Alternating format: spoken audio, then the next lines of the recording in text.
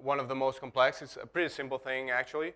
So we heard from Francesco. He talked about OTP a little bit on OTP behaviors. OTP applications is another behavior that comes bundled with the Beam, so the Erlang VM. And the idea of an OTP application is that you have these different processes running, and there's a supervision tree, and that's all packaged in a bundle that you can then send to other beams, and that it will just run to deploy. That's just a convention of how to bundle applications. Umbrella apps are nothing more really than another convention of how to have multiple applications inside of a bigger bundle. That's your umbrella. That's going to wrap them all together. Now, what's the advantage, you might ask, of having an umbrella app versus just having many apps? It's really just about the convention, I think. So your tooling is going to be aware of this. So for instance, Mix, Peter was talking about Mix, the tool, very important tool if you're doing Elixir. If you run tests, you can run the tests for all the applications together. That's a big thing for dependencies as well. If you run mix deps get on the top app, it will get the dependencies for all the applications. That's cool. That's cool. If you're using Phoenix, which is one of the main web frameworks for Elixir, it's also aware of what umbrella apps are. And if you create a new Phoenix app inside of the umbrella, the generators will behave a little bit differently. Distillery, which is a deployment library, also is aware of umbrella apps and even allows you to deploy as a single app, or you can specify how you want each different app to behave when you're deploying. So it's just really a convention and a nice convention to have these different apps that are all, or if you want to call them services, that are all part of this bigger bundle. The way you start or you create a new umbrella app is really just using mix new, same thing as when you're creating a regular Elixir app, but you have the -- umbrella at the end. That's an option. So this will create these files. Particularly interesting is this apps directory instead of a lib directory. And this apps directory is going to be empty at first. So there's really no application code, because this is just a bag for you to put your applications. And then it's as easy as really CDing into this apps directory and doing mix new and creating apps inside of there. And that's it. As simple as that. So that's about it about umbrella apps that I wanted to talk to you about, the technicalities of it. It's really this simple. The part that really excites me and really got me into umbrella apps and how they could be used is more about how to build a maintainable application, or what I think could be ways to build a more maintainable application. And then, so I want to talk a little bit about this, and then how to apply this to umbrella apps. Right now, there's a lot of frameworks out there, and I'm not going to focus specifically on web, but that's mostly what I do. So if something doesn't make sense, maybe I'm just talking about web frameworks. But there's a lot of frameworks that make it easy to build an app, but not necessarily a maintainable one. So very famously, Rails, a few years back, had a 15-minute blog. And yeah, that's cool. I can make a blog in 15 minutes. But if that blog grows to be like a major thing, will the same patterns still hold true for a bigger team and for different scalability problems that I might have? Some symptoms that I've seen in my experience starting to express themselves when you start having these issues of the framework not really being maintainable and not scaling with the team and the project is something that happens is you can start to have these very large files as your app grows, because a lot of things just keep going to the same files, and that just become this bucket of behavior that is really hard to understand, which leads to a slower pace in getting stuff out the door. And this is obviously the biggest issue, actually.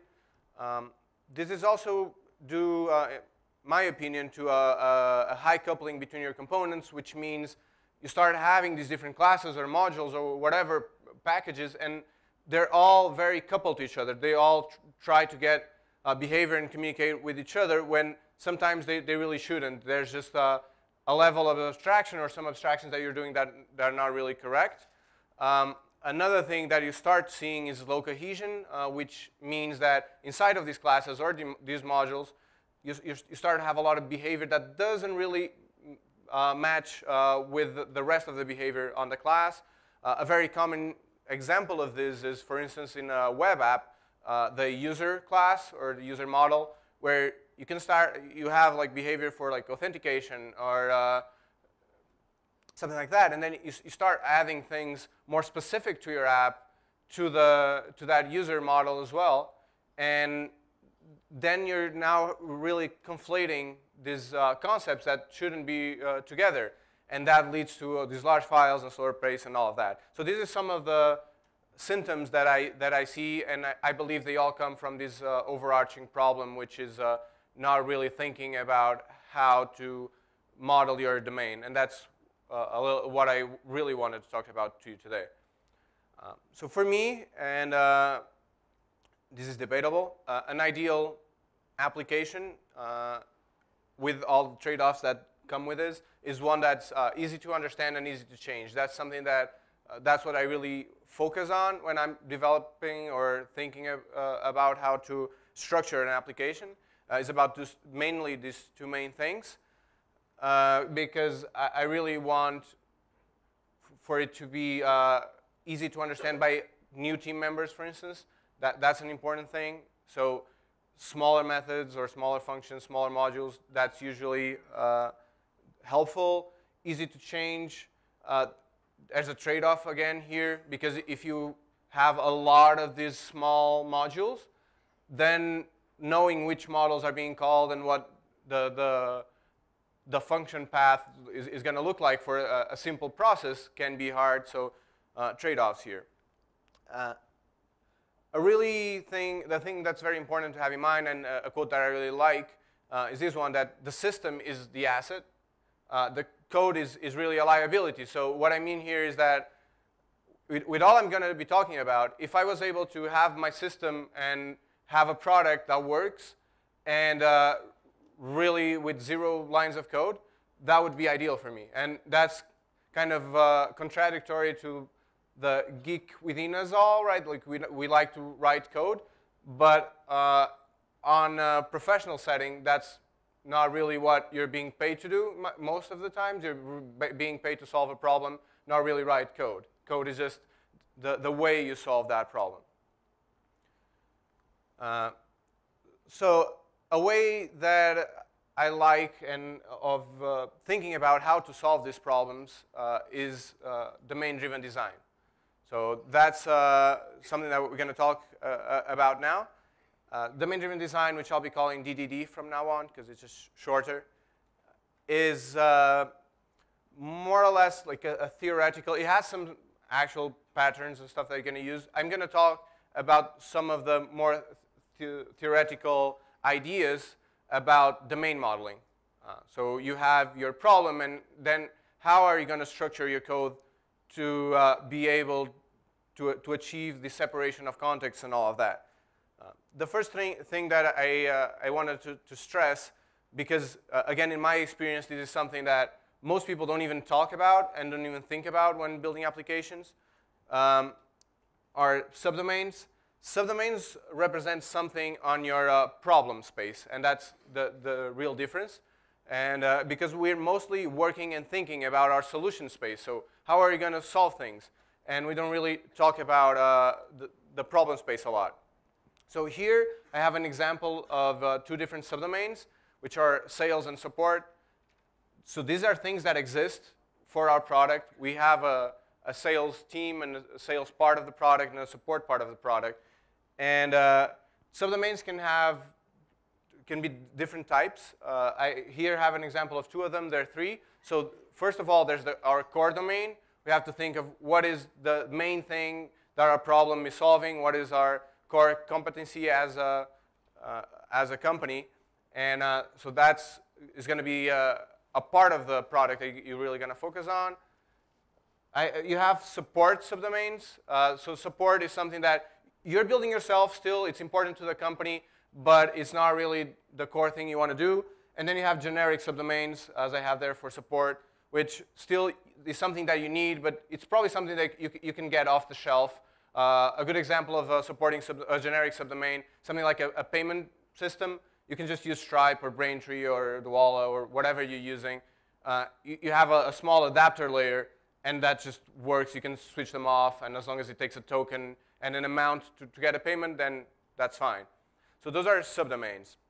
Now, when you move to the solution space in thinking about these things, you come to the bounded context. Bounded context can have a one-to-one relationship and do have a one-to-one relationship a lot of times with subdomains, but they're not necessarily the same thing. But here we have our subdomains, and we have a different context for each of the subdomains. And the way it's called context is because really what bounded contexts are about is defining a boundary between parts of the system that have different languages that they speak, okay? An example, a good analogy, I think, to think about subdomains versus bounded context and what the difference is if you think of a floor, like you have a room like this, you have a floor, and you have a carpet, okay? So your subdomain is going to be the floor, and you want to walk on the floor, and you can put a carpet, and if it's cut exactly to the size of the floor, then you have a one-to-one mapping between the floor and the carpet. So that's your subdomain and your bounded context. But and to show like how a solution space is different than a problem space, you can have a floor, and imagine it has some holes in it. Now your bounded context can still be the carpet, but if I'm walking through a hole, I might trip. So a better solution might be to fill the hole and then put the carpet on top. So continuing the analogy, the floor is still the problem space is still a subdomain, but the filling of the holes plus the carpet is now your solution. So there's two things to your solution. Okay? So that's why these are different things to solving this problem. Now going a little bit deeper into the bounded context, the ones we were talking about here, sales and support, you can see here the different entities that we are using inside of each of these different contexts. You have for sales like opportunity, pipeline, and support has ticket and defect and some other stuff. The more interesting ones for me are customer and product, because you can see them, they are in both.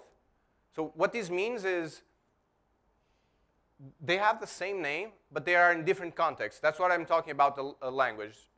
This is a language, we call it a ubiquitous language. So that means that the sales team, from top to down of the whole organization, that means the domain experts or your sales team, developments, when they talk about a customer within the sales context, then that's like a sales customer. It might be not even a paying customer yet, something that you're trying to sell to. Within the support context, that's probably already a paying customer that has some issue. So they are slightly different, and you want to model them as different things. And here, just making the parallel to umbrella apps a little bit, here's where I would separate each context into a different application. Okay? So it will be like a different service, and each model will be represented in each of these applications because they represent different things. And now you're not conflating those contexts as I was talking about, like in the user model. Because user, if you think about it, is really a bad name. Because user can represent so many things. It can be an account, it can be a customer, it can be an author. There's so many names for what a user can do, and that's why they are often called behavior magnets, because if you just say user, that's so generic that everything is going to want to go in there. And so thinking about it in this way helps with that. Especially one very important thing about this that I kind of not really said yet is this is all about communication. What I'm talking about here, coming up with these names, this terminology, separating of context, this is all about talking with the domain experts, talking with the stakeholders, getting everyone together and having this shared glossary of information. Another benefit of this is then now, as I said, these applications, if you implement them as applications, can be deployed separately. They can be scaled separately. So if we have a higher needs in terms of users for sales, let's say, or for support, we can have 10 support servers and just one for sales. They can really, they're completely independent. That's the whole idea. Again, to kind of drive this point through, if you think about tomatoes, tomatoes, like, it's a simple thing. You think about it. But in culinary, so in cooking, a tomato is seen as a vegetable. In the botanic world, it's seen as a fruit. In theater or movies, it's like feedback, like from the Rotten Tomatoes thing. And even, I'll add another one. If you think of the Pomodoro technique for productivity, a Pomodoro is a tomato. That's, you're counting units of productivity. So just for a simple thing as a tomato, we can see 4 completely different things that it can mean in different contexts. So that's kind of the idea of what bounded contexts mean, is thinking about where the same concepts, or different concepts, but the ones that have the same name are the more interesting ones, the slightly differences they have when talking about it in different contexts. And the reason it's important to think about this context and separate them is that having a domain model that models everything is pretty much impossible. So that's why you want to break it into different contexts and have this separation. Again, because I know this, thinking about this, if you never seen a domain model this way, it's not easy. At least it wasn't for me at first. So I want to give you another example. We have sales, and now we have shipping instead of support, and we added our core subdomain, which is manufacturing. And here we see an example of manufacturing has a manufacturing context. That's a one-to-one. Shipping has a shipping context. That's a one-to-one. But sales has 2 contexts. Okay, we have the sales context with, if you think about it as an application, that's an application on our side that we implemented ourselves. But then we have an external context, which is a CRM that the sales team uses. So that's something that we want to represent here. And it's part of the sales context. Like, on the CRM, the terminology that we use is going to be the terminology that we use within the sales context. So for instance, a customer or a product is going to represent the exact same thing that we're talking about in our sales context. Okay? Now, the opposite of this is if you think of an app in the straightforward, I'm going to call it straightforward MVC, where you have models, views, and controllers, and everything needs to fit into one of these buckets. Then what you really have, so the problem doesn't really change. You still have the same subdomains. Like, the problem is the same, but your solution is different. You now just have one app that's one big context. So everything, like if you have a customer, everything is going to go into that customer, or you start adding prefixes like sales customer or support customer or stuff like that, but everything is within this app context. So you have your solution space is now covering or going over all of the different subdomains within the problem space. And this is really something that I've definitely done a lot in the apps that I've built. And once you start growing your app, this is where all the problems, I think, come from, or a lot of them, actually.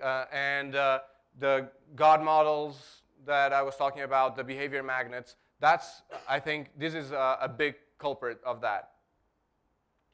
And of course, all of that will eventually slow the pace of your team, because everything is in the same context. Now you're trying to model your entire domain into the same thing, and it's not always easy. Okay, so that was about it for subdomains and bounded contexts. And the last concept I want to talk about in terms of the DDD theory is the concept of aggregates. So we're now inside of a bounded context. This is the example of the sales bounded context. And we have these different entities, which are the boxes. And we have these almost circles, which are the aggregates.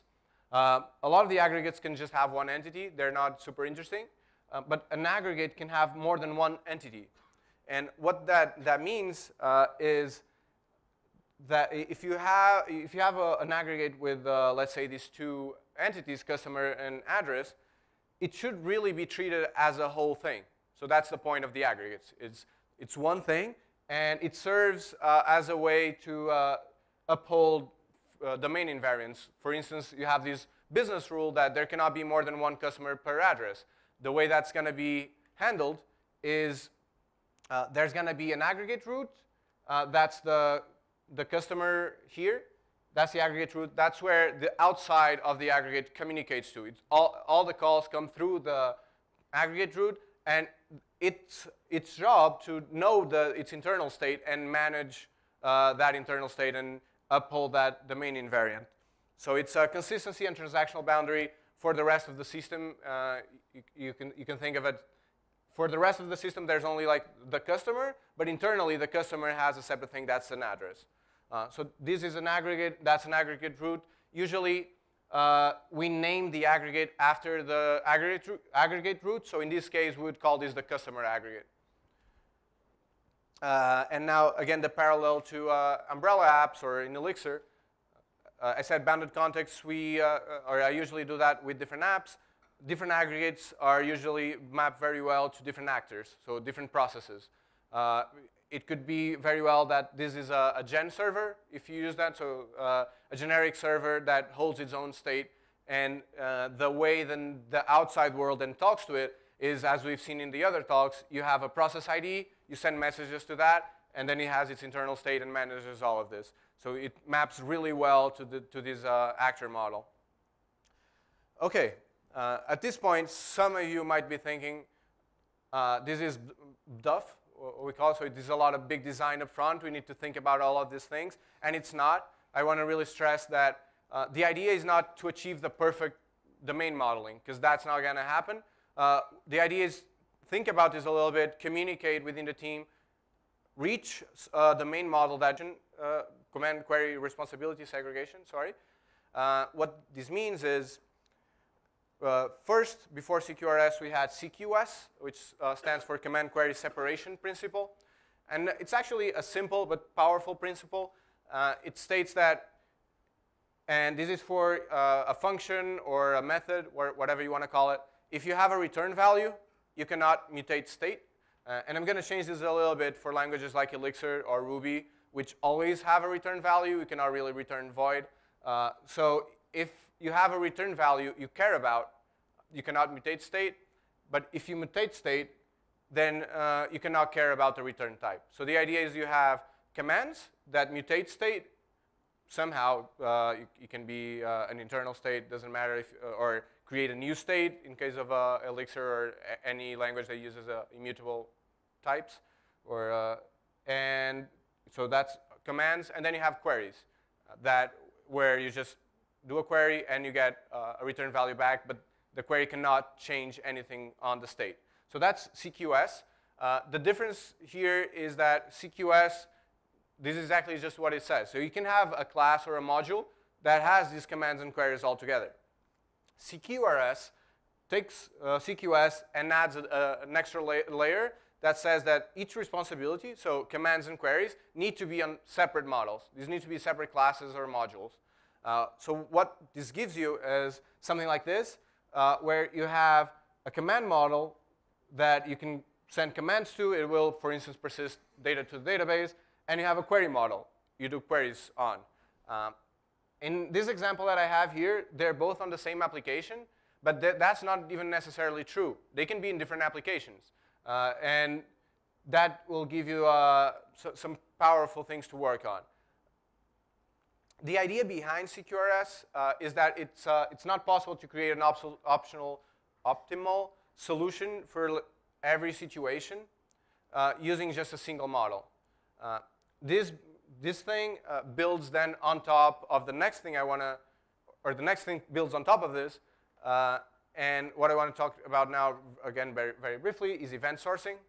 I don't know if you guys heard about it, but event sourcing is very coupled with CQRS. They both are very evangelized by Greg Young, which is the guy that came up with the terms. Event sourcing, and now we're going to put all of these I've been talking about, we're going to put it together.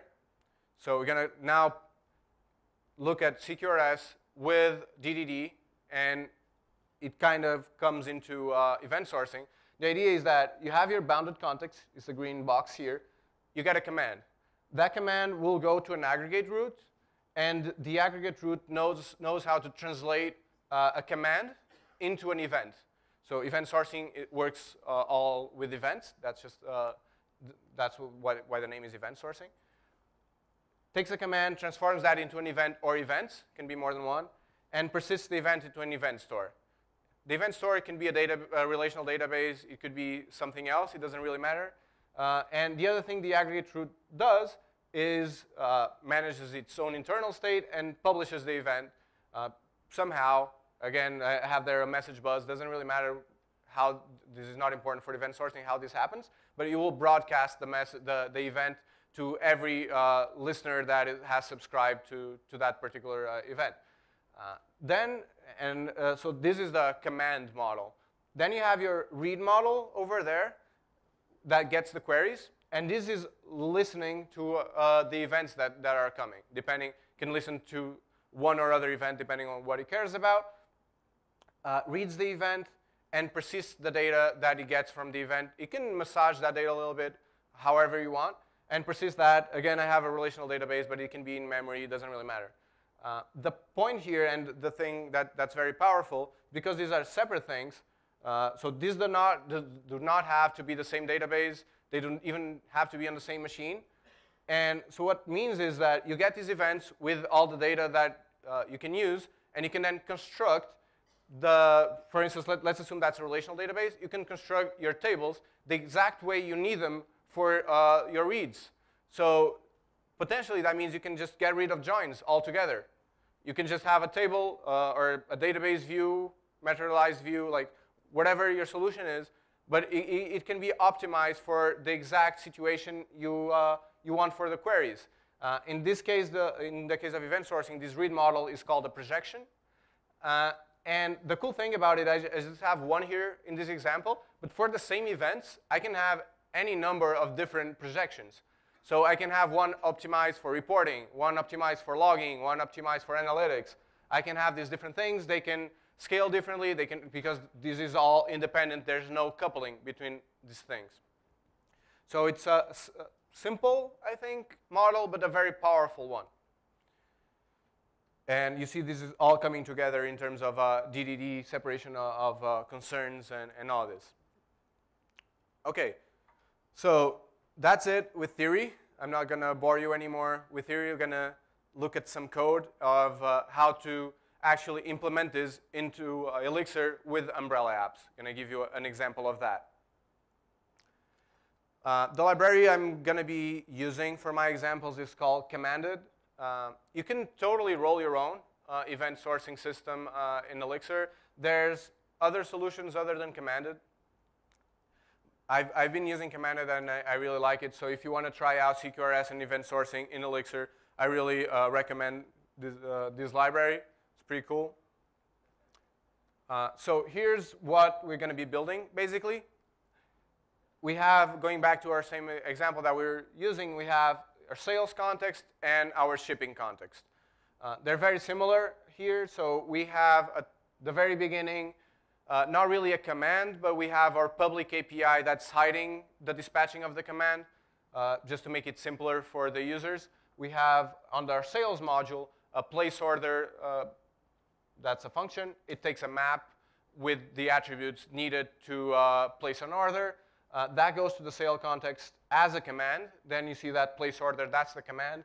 It goes to a router, and the router is the place that knows which aggregate route to send each of the commands. So we know that place order will go to the order aggregate route, for instance. And then the order aggregate route knows to translate the place order command into the order placed event. So that's what the aggregate route is doing, changes its internal state, and then sends that event to all the event handlers that are listening. I have here in this example 2 event handlers, one inside of the bounded context and one outside, just to represent that it doesn't really matter where it is on your system. As long as the events are getting there, the event handlers should work, because basically you can have any sort of queuing system in here and to send the events. And it should be very distributable. One thing to have in mind here is when doing something like this, you should mostly be okay with having an eventual consistent system, because even with commanded, you can require strong consistency for some events, but it's not really great. If you can go with an eventual consistency, which means that you just send the events, you hope someone will catch them, and that it will eventually catch up on the query models, on the read models. And for shipping is the same thing. The examples I have are actually just for sales, because this is really the same thing, but the shipping has just a different command. It's ship order. And I just have both because there's a particularity that I want to talk about between integrating these two contexts. OK, so looking at the code, here's the main sales module. This is Elixir code. If you're not familiar, I hope it's simple enough that you can read it. There's a function called place order that takes all the properties that we need to place an order, and then you have the place order command. That's a struct. That hasn't been talked yet here, but a struct is just like a value object. You create this map with this. It's basically a map with properties, but has a name. So that's a place order with all the properties, and then we use the pipe that Peter talked about that takes the place order command, sends it as an argument to the router dispatch, and that will send it to the router. The one thing to have in mind here, because I'll talk about it in just a second, is that we're generating a UUID here, and we're sending the UUID as part of the command. So looking at the router is very simple. It's using commanded behavior for the router. That's why this creates this kind of a DSL for the router, and abstracts a lot of what the router is doing. So that's a reason to use libraries, so you don't have to really do this yourself if you don't want to. And you can see the dispatch takes an array or a list with all the commands it wants to map to a certain aggregate route. And in this case, we just have one place order that goes to order. The important thing here is this identity part. It's really important. What we're saying here is that this entity, so this order, is going to be represented, or what's going to identify this order is that attribute, is the UUID, the one we just generated before. And this is important, particularly to communicate between contexts.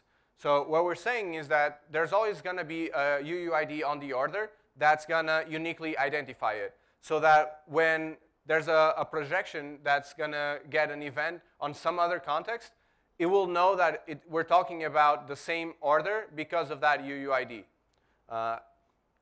So they now can talk together and say, like, now we have place order, but we can have now ship order, and we send the UUID, and we're talking about the same thing. Importantly, and might be wondering about this, is what this means is that we no longer have, or we can no longer really rely on database enforced IDs. Okay? We have to manage on the application level our own IDs. Because, as I said, we can be using totally different databases, or a system might not be using a database at all. So we cannot rely on the database to give us IDs. And what that also means is we kind of cannot really rely on foreign key constraints as well. We have to manage that on the application level. So that's a cost. We are at a trade-off that we are willing to make in order to have this very distributable and scalable system. OK, the router, just to recap, the router takes the command. It knows to send that command to the ordered aggregate route. The aggregate route is here. Again, it's a struct. And it does two things in commanded. This is a bit particular to commanded. The concept is not, but the names are. So we have execute. Execute is where we take the command and we translate that to an event or events.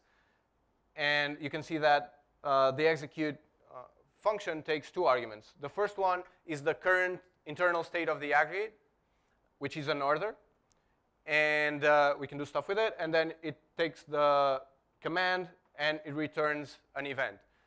Here we're importantly pattern matching on the current state to make sure that the UUID of the current state is nil or null. Nil is the null for Elixir. And why this matters is we can only place an order for if an order does not exist yet. So this means is that there's going to be a different struct, a different instance, if you want to call it, of this entity order for every different order. And that's going to be based on the UUID. Okay? So that's execute. And then we have apply. Apply is how we tell it how to apply this event to the internal state. So again, we take the internal state as the first argument, and then we take the event as the second argument, and then we tell it how to apply the state, like the event or whatever information we want from the event to the state. And here, if you're not familiar, it's just a syntax from Elixir to update basically a map. So we have the state. You can think of it as a key value map, and we want to update certain keys of that map. Okay, so this will then, we don't see it here because it's handled by commanded, but it will broadcast the event. And then you have some event handler, which in this case is a projection. So it is going to represent our query model, our queries or our read model. And this handler has, you can have more, but in this case has one handle function. And the handle function will pattern match on the events. So any event that does not match this pattern matching or any other that we have on our handle functions will just be disregarded by this event handler.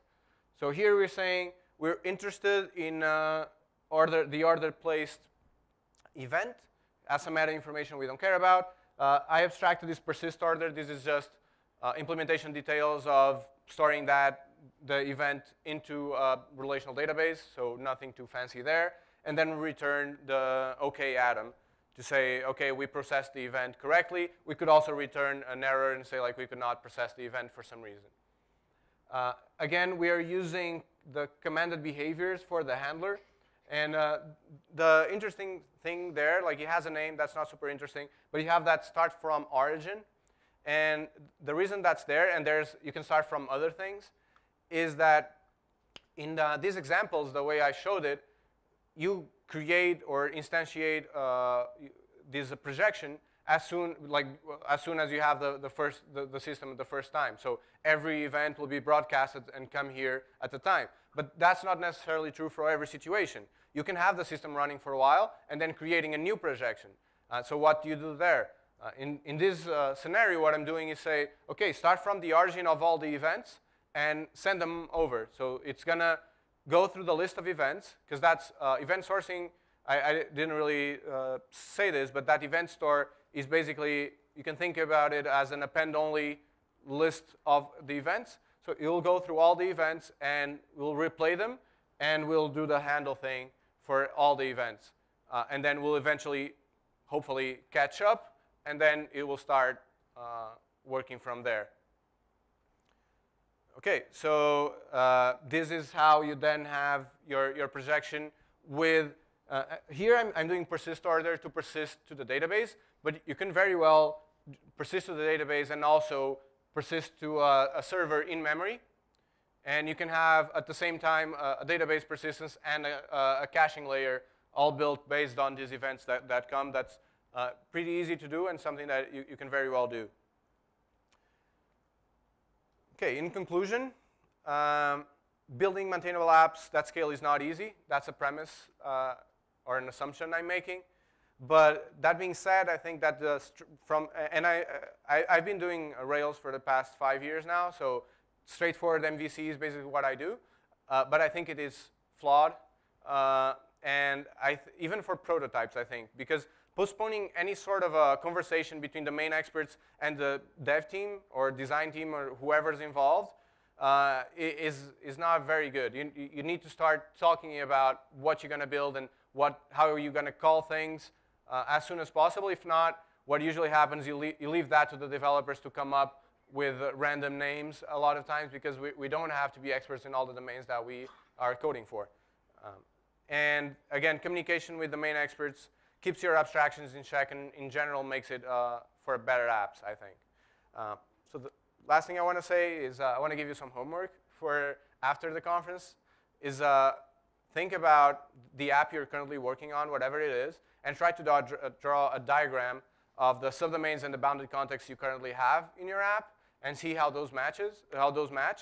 And then think if any of these techniques I just told you about, any of these, even if not the event source implementation, just the domain modeling, if it could help into separating and some of these concepts and contexts, or even coming up with concepts that you didn't even know that were there. As a bonus, you can try implementing this with Umbrella Apps and Commanded, and let me know how that goes if you do it. That's it. I'm Zemeth pretty much everywhere online.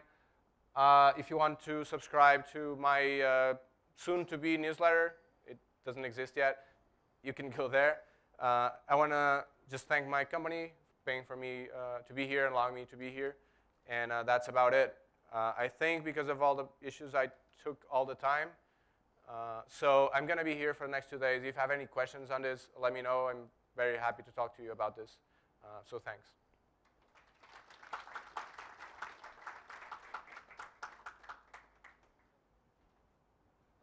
Okay. I think we have a break now.